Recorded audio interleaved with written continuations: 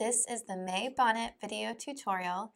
This pattern comes in 6 different sizes and can be made with the brim or without the brim.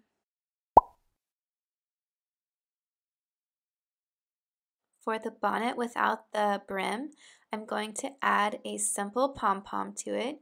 And to make those, I use this pom-pom maker. It is pretty easy to use. For the brimmed bonnet, I'm going to use this Liberty of London fabric. It's a thin cotton lawn that I've had in my stash for a while because it is pricey, so I've been holding on to it. But for the liner, I'm going to use an old pillowcase, which is one of my best tips for getting fabric on the cheap. Start by cutting out all of your pattern pieces and pay attention to when the pieces say to cut them mirrored, that you need to flip them over before you cut the second piece. Or you can cut the piece on the fold and then separate the two pieces with one cut at the end.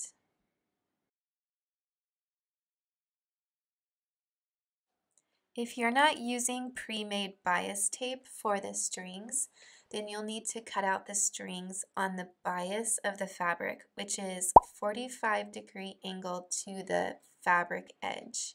It does use up an odd section of your fabric, but it does give the best results in the end. When you're done cutting your pieces, go ahead and iron them. I chose to make my bias tape, so that is what I'm doing here. In this next section, I am ironing the tape using a bias tape maker that I got from Amazon. It is definitely not a prerequisite, but it does make it a little bit easier.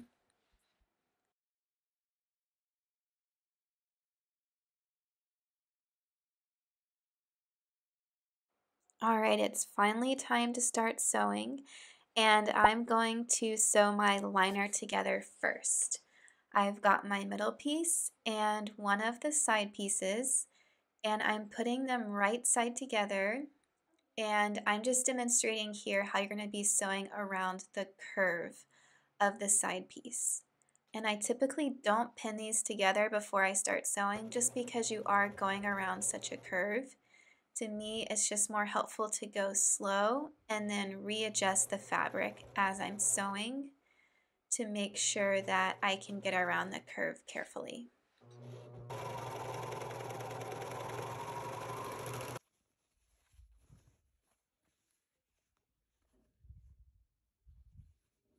I'm now repeating the same exact method to get the other side piece onto this liner.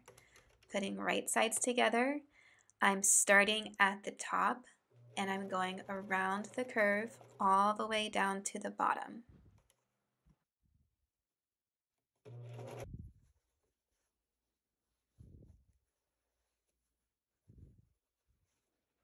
What I just did for the liner of the bonnet, I'm now going to do for the outer shell of the bonnet. I've got my side piece and my middle piece. They are right sides together, and I'm going to go around that curve. I'm going to do this for both sides. Iron all the seams of both the liner and the outer shell, and then turn them both right side out.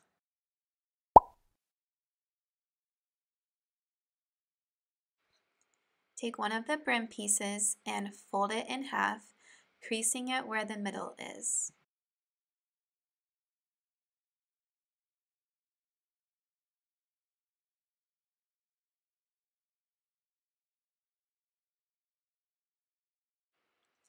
Find the center of the bonnet piece as well.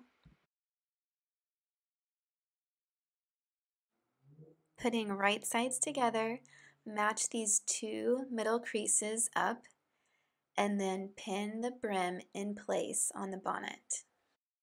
And notice when I'm pinning that the outer curve of the brim is facing backwards towards the back of the bonnet. Repeat that process for the liner of the bonnet and make sure that you pin right sides together for the lining piece also. I am now going to sew my brim to my bonnet piece. I'm just sewing along the edge of the bonnet.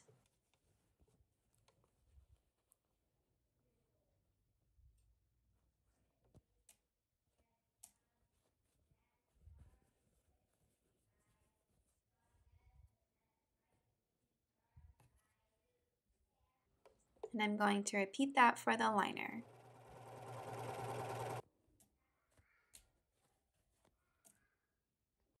Flip the brims out and iron them in place.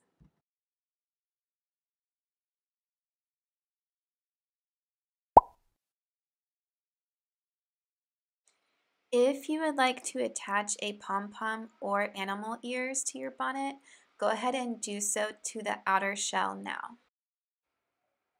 Turn the liner piece inside out and insert it into the outer shell. Try to match up the seams and the side pieces when you do this, and then when you get it just right, pin it in place.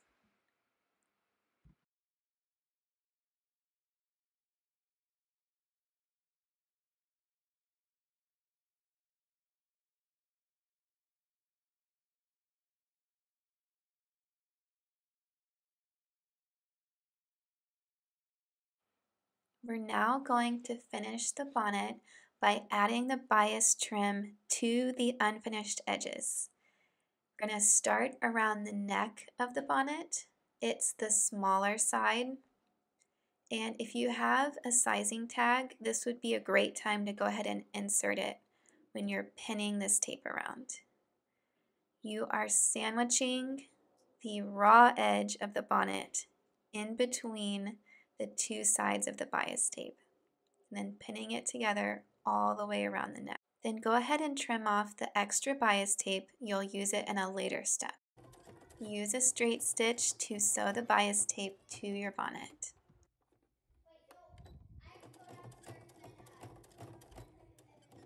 Okay, the bonnet neck is done. Now we're going to use the rest of the bias tape to finish off the bonnet. So find the middle of the tape that's left. If your bonnet has a brim, you can probably still see where that middle crease is, and that's where you're going to be starting with the bias tape, pinning it there. The middle of the bias tape and the middle of the brim. If your bonnet doesn't have a brim, then you need to find the center of the bonnet and start your bias tape there. Going from the center, continue to pin down the sides of the bonnet. You're going to sandwich that raw edge in between the two sides of bias tape.